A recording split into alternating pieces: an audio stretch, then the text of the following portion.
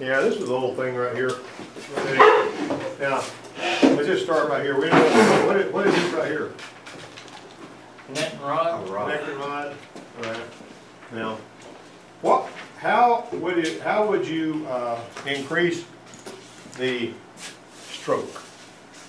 If you were going to increase the stroke for an engine, huh? Change the crank. The crank's the only way. You can do whatever you want to with that rod, but you're not going to increase the stroke. If you shorten the rod, you may move the piston farther from the head, which is going to lower compression. If you make the rod longer, you're going to bang the head against there.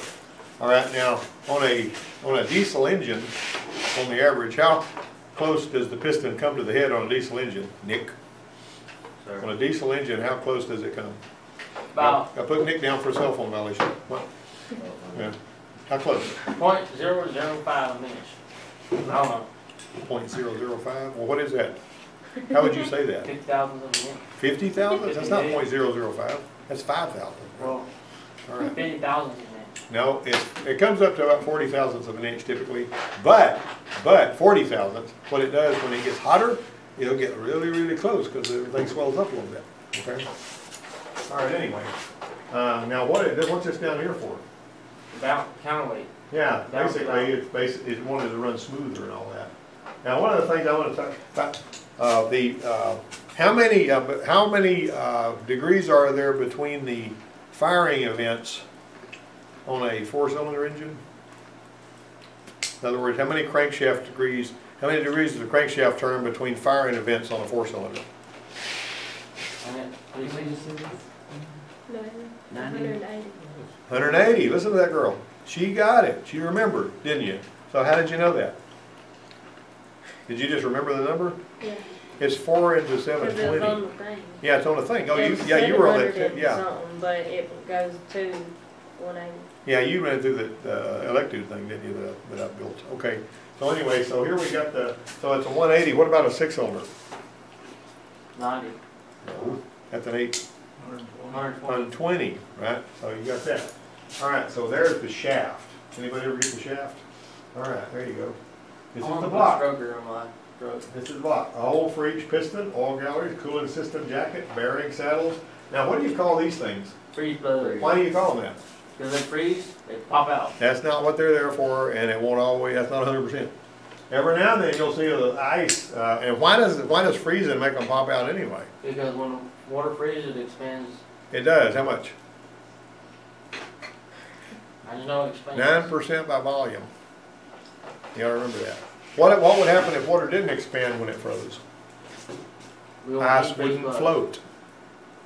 Ice wouldn't float and kill all the fish because it's sink to the bottom of the lake, right? Got it? Anyway. So, system jacket, bearing saddles for crankshaft and camshaft and block. Now, you see these big old holes right here where the coolant flows through? Yeah. Are the holes in the gasket the same size as those holes? Should be, but No, they're not. If they were, it would overheat. They're little tiny holes. Right? Little tiny holes in there. Okay, so those little tiny holes are there so that it'll have more time to gather the heat out of the head before it goes back. One time we were doing a job on back there in that service bay where that Envoy is. And the guy that was working on it was the guy that was from over in Elba. And he says, I don't like these head gaskets. He was pretty sharp, cookie. And I said, what's going on, Sean? He says, the holes in these old head gaskets were really small where the water goes through. And on this one, they're cut the same size. And I said, do not put those head gaskets on that motor. And so it was Felpro gaskets. And so I called the parts store, he called Felpro, and they would, oh no, don't do that, don't do that. We'll send you some new gaskets. Because they were just like, it would burn the engine up and it would have been their fault. To see somebody that wasn't paying as much attention as he was, would have put them on there with them same size holes that was in the head, and when the water goes through it too fast, okay, it'll overheat. What happens if you put 100% antifreeze in a coolant system? Seriously? It turns to jelly at 8 below 0. Doesn't work right. If you mix it with water, it does really well, but by itself, it ain't worth a tooth. So you don't ever do that. Matter of fact, one manufacturer accidentally put pure antifreeze in a bunch of their truck engine, and it cracked heads and messed them all up and everything. They had to put a bunch of warranty repairs on there. bearing saddles for the crankshaft and the camshaft in the block. And see that, that's where the crankshaft goes. What do you call these? What goes in there? What goes in these holes right here?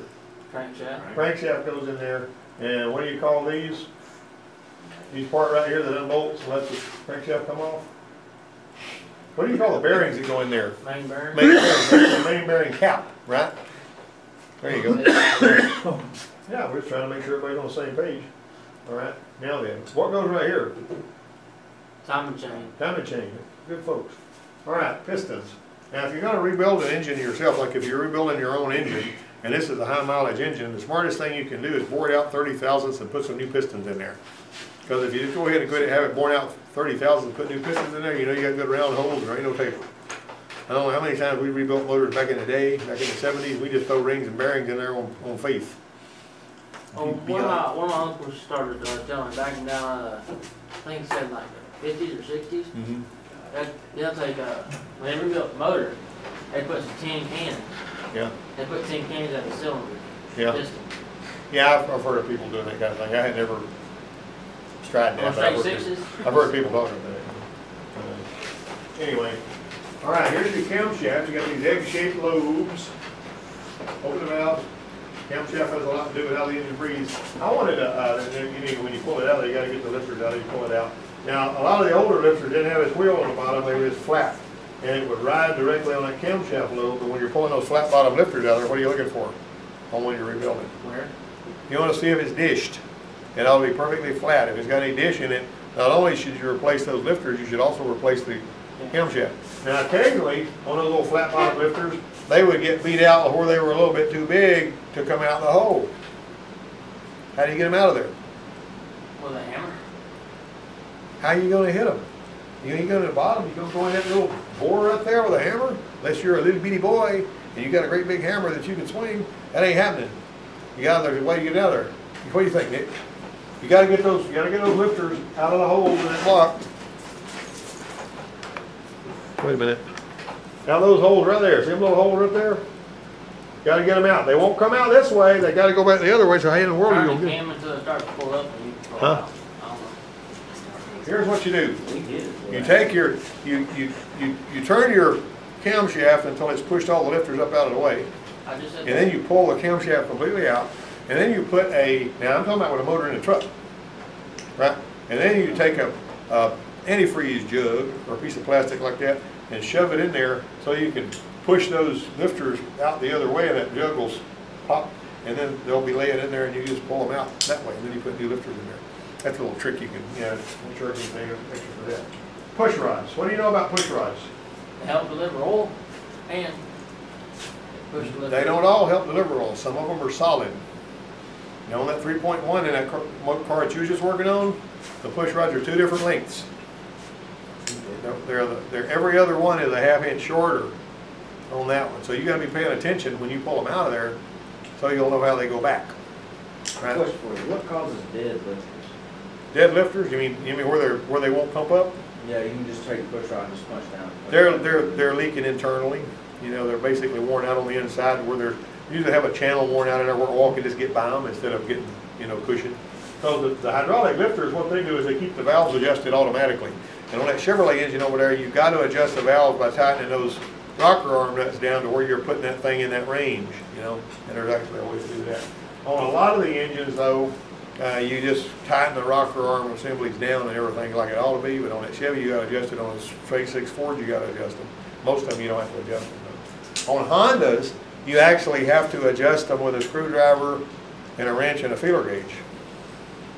And on Hondas, what happens? The valves get a little too tight because they wear into the, the valve wears into the seat. They get too tight. Then you wind up with the valves not seating well, and you wind up with rough idle issues and misfire codes and all kinds of stuff like that. So if you get a Honda that's giving you misfire codes, a little bit of rough idle, and maybe some fuel trim issues, and nothing seems to make any sense, why don't you go ahead and adjust the valves? It only makes sense because that's what they need a lot of the time. And it's not that difficult to do, but you kind of got to know, you always got to have that lobe up when you're adjusting the valve, okay? All right, there's your base circle and your lobe lift. Like I was telling you all the other day, if you take a mic, now you said dial indicator, that was a good answer in a way, but if you got a camshaft laying on the table, you can't do much with a dial indicator, can you? If it's in the motor, you can. But you measure from here to here with your bike, and then you measure from there to there, that's gonna give you lift. What's the other consideration on camshafts? Lift and what? There's two different things that you're concerned about on a camshaft. Lift and, huh? Duration, he said duration. So you got that? Lift and duration. Duration is how fat this is. That's how long it keeps the valve open, okay? All right, so Open the can. now here's how the eggs line up. Let me ask you this. What is this overlap for? We've talked about this before. You better remembering it. Do what? Overlap. What's that overlap for? Why do they overlap those? Why do they have that overlap? There's your exhaust lobe center line, and your intake lobe center line, and your lobe separation angle. Well, what the heck is this overlap about? What does that actually do? What did we tell you about your intake, compression, power, and exhaust? What's going on when the piston gets to the top of the exhaust stroke? What's going on? The exhaust valve hasn't quite closed yet when the intake valve begins to open. So there is a brief period of time when the intake and the exhaust valves are open at the same time. And why does it do that? Because you're wanting that incoming mix to purge the exhaust. Make sure that it's got a perfectly clean mix. Because if you don't, you're going to have a rough idle, and it's going to, run like, it's going to sound like a daggum two-cycle engine idle. All that stuff. All right. Valve timing, belt or chain? What's better? Is the chain better than belt? Yes. Yeah. I would say so, because I don't know. Well, now, the chains still fail, and they still have to be changed. But it's gonna Would you last. rather change a chain or a belt? I rather change the chain. Belt's gonna be easier to change, but Now, if the vehicle is a free spinning engine, that means the timing belt on that Toyota engine out there that we fool around with all the time, if it's out of time, the valves and the pistons don't ever meet each other.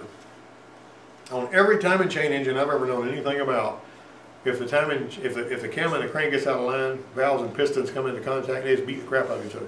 Kias do that, are horrible to do that. If it jumps time, you're supposed to be changing the thing at 100 and I think 102,000 or something like that. And if you go to 108,000, it's probably going to jump time, going to destroy the motor. And with some little 4-liter Kias, the early Ford Escorts, really early Ford Escorts, the first ones come out, they would bend valves and stuff when they jumped time. Then they fixed them where they wouldn't, well, they thought that was a bad idea.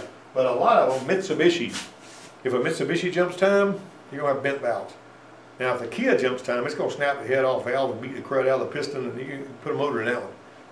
But you can do a valve job on the Mitsubishis.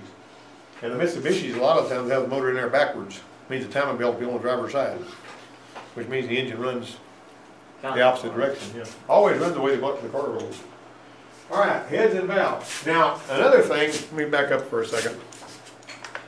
These laminated timing chains, like that you see right there, they're quiet, but they like to stretch. One time there's this boy that had this 390 in a Ford XL 69 model, and I was going to get this motor to build it and put it in a guy's truck, upgrade him from a 360 to a 390, and I cranked it up in there under his little carport thing, boom, boom, boom, boom. He's going to get rid of the car, and so I took the revved it up, boom, boom, boom. And then when I took the timing cover off, that timing chain was so loose you could take it off with your fingers without taking any of the gears off. It was amazing to me. It didn't jump time to destroy everything because they had nylon gears. I mean, they had aluminum gears with nylon teeth on them. And a lot of times they'd come off, they'd get down there, they'd get up the oil pump, lock it up, and cause things to happen. Heads and valve, that's a 3-valve engine right there. The heads need cooling more than any other part of the engine. The head's the hottest part. That's why on a lot of vehicles nowadays, they don't have a regular engine coolant temperature sensor. They have cylinder head temperature sensors in both heads.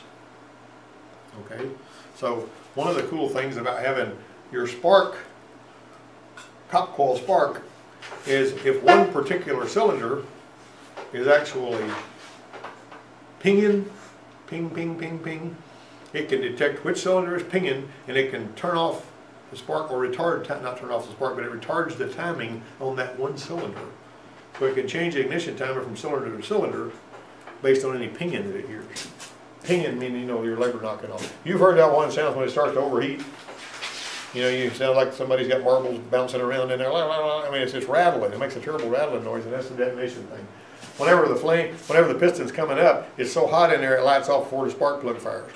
That's what's going on there. That can be happening because of advanced ignition timing too far, or an engine that's running too hot, or compression that's too high because it's got carbon buildup on the heads and it's taking up room in the combustion chamber, that kind of thing. All right. Okay. So you're all about building an old school V8, right? Yeah. Let's see if we can build an old school V8. All right, there's your block. Now what are we doing here? We're putting a crankshaft in it. We're putting a main cap. That's a 4-bolt main. All right, we're going to do that. Put that on there. Now it turns through. When you're building an engine, it's really important. They do this at the factory.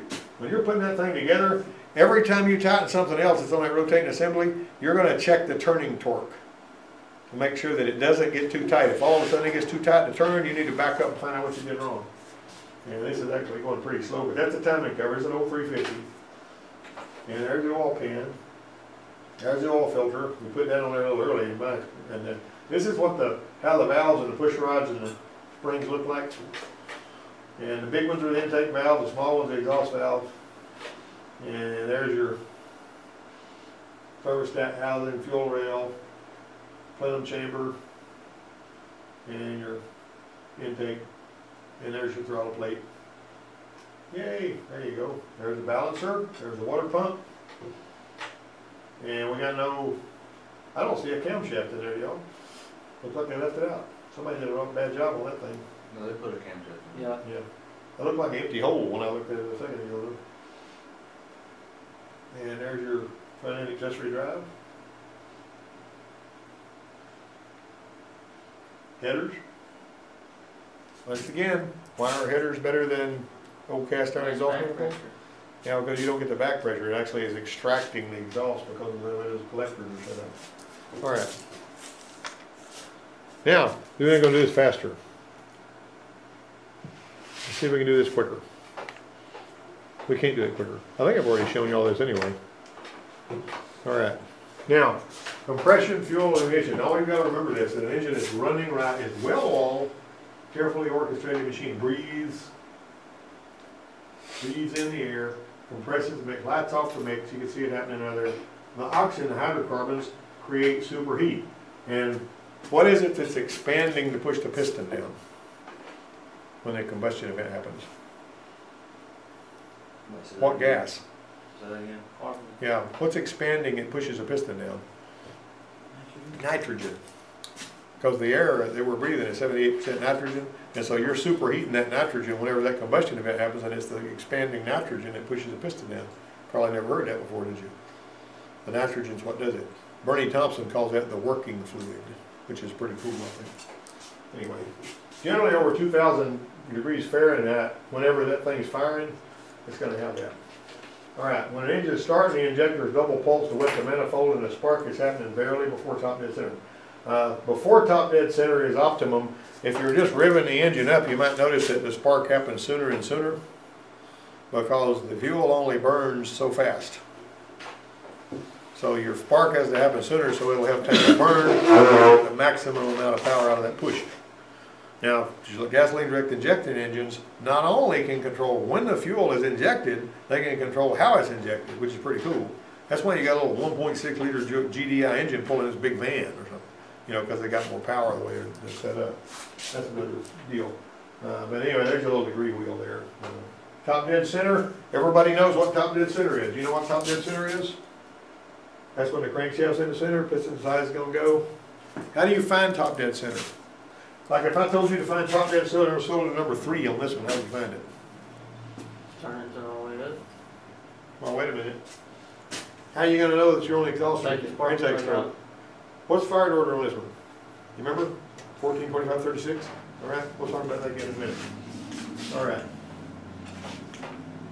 Okay, after it starts at a no-load idle, the ignition spark time hovers around 10 to 15 degrees before top dead center, and the engine speed increases so does the timing because fuel only burns so fast, so the spark has to happen sooner. You got it? All right, when you're accelerating or pulling hard, the timing retards a little bit to prevent detonation. detonation is basically whenever the pressure increases in there, and you don't want it lighting off early and causing the pistons to ring like a bell. That's where you get your pinging noise. I like to remember this thing. There was a movie one time called Don't Tell Her It's Me. It had Steve Guttenberg and some little gal in it. And she drove out there to this two-story house looking for him, and an old Buick or something she was driving, a big old long thing. And when she switched it off, you ever heard a car diesel when you switch it off? You switch it off and it keeps running, you know, it quits running because of the heat, keeps lighting off the mix. Despite the fact you turned off the ignition, it keeps having combustion events and it keeps doing it enough to where it'll run for a little while before it shuts off sometimes. And I don't know how they did that for this movie, it's funny as all get out, but she got out and went in that house and went all the way up to the upstairs looking for that guy. And when you came back down, that car was still sitting there going, still dieseling. Then she just turned the key back on, it was running again, she drove off. I always find that on video somewhere, it's funny to me. But anyway, knowing the firing order is important. Now, if you know the firing order, you can figure out the companion cylinders by drawing an imaginary distributor. Right there, you see that? You gotta know which way to turn. If the firing order is 187265543, 187265543, if you draw an imaginary distributor, 8 and 5 will be companions, 1 and 6 will be companions, 4 and 7 will be companions, and 3 and 2. Why is it important to know what the companion cylinders are? One's on compression, one on exhaust. Yeah, and also, what else is going on with the companions? If it's got coil packs, both those are spark plugs are popping at the same time, even though one of them's in compression, the other's in exhaust. All right. So you can also figure out the companion cylinders by dividing the firing order in half. Right? Like that, 1, 6. You know, like that right there. That's not too much of a big deal. What's that firing order that I just showed you, by the way? You recognize the firing order, what engine it was for? What was it? Remember what the firing order was? Can anybody repeat that back to me? Which one? That one that I showed you. 187, 1872, 65. that's a 350. Come on, come on. No, it's not 350. 43. Yeah. I think that's a 5.3, which is different from a 350. You'd think it'd be the same, wouldn't you? But they're not. It's still a 350. No, well, it's a 327 if it's 5.3. How many cubic inches per liter? 60. A 350 is what in liters? A 5.3? Yeah, no, 350. Oh. It's what in liters? You know what a 5.3 is in liters, don't you? I mean, it's gonna be 350 divided by 61. 5.7. Oh, yeah. You knew that. You knew it. You just weren't thinking. Everybody just zoned out on me. What's up with that? All right. Here's the seal chamber. A lot of compression can be determined by setting the suspect cylinder on TDC compression stroke. Both valves closed, piston at top, crank center, and introducing air into the spark loss of compression. So if you put air in that spark plug hole at the top, this is where the air is escaping. Intake, it'd be an intake valve. Exhaust valve. Crankcase, pistons, rings, bubbles in the radiator, head gasket, adjacent cylinder head gasket. Now, we can find out on that one which cylinder is pushing air into the intake. Can't we? How do you do it? There's a little Without pulling the motor out. There's a tool you got to put up too. No. You pull all the plugs out but one. Fill the radiator up, spin it over, see if it disturbs the water. Move that plug to the next hole, spin it over, see if it disturbs the water. When you find the one that makes bubbles and makes the water jump, that's the cylinder that's pushing compression into the equipment. We had a 3-liter Taurus with low compression on cylinder number 1. Pulled all the spark plugs, got the cylinder number 1 on TDC compression by making sure its companion was on exhaust. So if you can find exhaust on one, you know that the other one should be on compression, right? We injected smoke into the number 1 spark plug hole and it came out the number 3 hole. What did that mean? We put smoke in the number 1 hole, it came out the number 3 hole. That told us what was wrong. What was wrong? There's a fire order, 142536. An engine like this one here. What do you have to do in order to figure out why smoke is coming out the number 3 hole if you shoved it in the number 1? You got to know the firing order, and you got to understand how the engine works to begin with, and which valves are open, and which pistons are coming up, and all that kind of stuff. All right. What stroke number 3 is on when number 1 is at TDC compression? So you got to think deeper than most people are willing to do stuff like this. So what cylinder? See, this is compression and firing units. 1, 4, 2, 5, 3, 6. 3's coming up on exhaust. Right? So the exhaust valve on 3 is open. So if you're putting this in there and both valves are supposed to be closed, the smoke's coming out over here, that means the exhaust valve's letting the smoke. Right? You got it out? And it's going through the manifold now. So there you go. 3 is at TDC compression right there.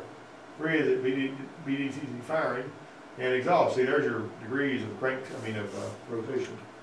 All right, we determined that the number 3 exhaust valve was open, so the exhaust valve was compromised on number 1. Customer crashes his CRX, buys a good CRX with a bad engine, and our task is to take the good engine and put it in the bad car. Sounds simple enough, doesn't it? All right, so the 88 CRX, we decided to check the bad engine. No compression on cylinder number 4. No compression at all on cylinder number 4. So then I said, well, let's go ahead and find out where it's going. So we put the cylinder leakage tester in cylinder number 4, and we had no compression, but we had no cylinder leakage either. How's that possible? Tim usually has the answer. What do you think, Tim? No compression, but no cylinder leakage.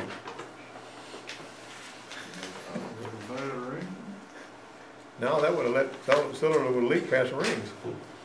The guy was revving it up, was winding it up so tight that it threw a rod, and then the crankshaft came around and busted that piece of rod off and knocked it out of there, and the piston was standing at the bottom of the hole. The piston wasn't moving, but everything was sealed up real good. Right? All right. So, 2 engines had 2 different kinds of fuel injection. The good car had TBI, the crash car had MFI. What's the best way to handle this? Look at that. Change intakes. Look at that. You got that, you got that. This is 1.5, it's 1.6. This is the one that was in his car that he crashed. This is the one that was in the car this is a bad engine that we were needing to put this engine in there. Just change intake. Now you're pretty smart, because what we did was we broke this thing down. We took the intake and the exhaust, laid them back, turned that motor into a long block, dropped it in there, bolted up the exhaust and the intake, and we were good to go. Some of the guys in here were saying, well, we got to change out the wire harnesses and all of these fuel components. That was the silliest thing I ever heard, right? Okay, short block versus long block. Know the difference. Short block, it's got pistons, it's got the crankshaft. Long block, it's got the head. See that? The head, you can use that timing belt on like that. Sometimes a long block on a Chevy engine on these V8s will have valve covers. They won't have an oil pan, but it'll have valve covers on it. Everything will be they used to call them Target Master engines when the Chevrolet people did. But this one guy that was a floor sweeper or something over at Ford places out there, and me and one of the truck mechanics were standing outside the parts room talking for a minute about something. And he came out of there and he goes, I was going to buy an engine for my wife's van, so they're asking me a question I don't know in here. And I said, what do you need to know, John? He says, well, can you come out here and look at my wife's van and tell me if it's got a short block or a long block in it? I heard that before. And I told the truck mechanic looked at me and said, I'm going to let you handle this one. All right, so that's the V8, short and long blocks. Short block, long block. That's the end of the show. All right. Now, if I give you a pop test on this, you gonna be able to pass it? Well, let's see, my thing. Y'all weren't zoned out and trying to sleep, were you? All right. That's a little engine thing. Did you learn something you didn't know before you came in here? That's what I always ask every time I get through one of these. Is there anything you know that you didn't know when you sat down? Or did you already know everything that I said and I was just boring you to tears? What do you think? I just can't think right now. Kudos to her for knowing the 180 thing, right? On the electric, I was asking about the 2-piece piston. That's what I didn't understand. It was asking like what you should know, like what you should have put on first. Something like if you don't have to have like a ring or if something. I'm going to see that question because I'm more confused now than I was when I came in here.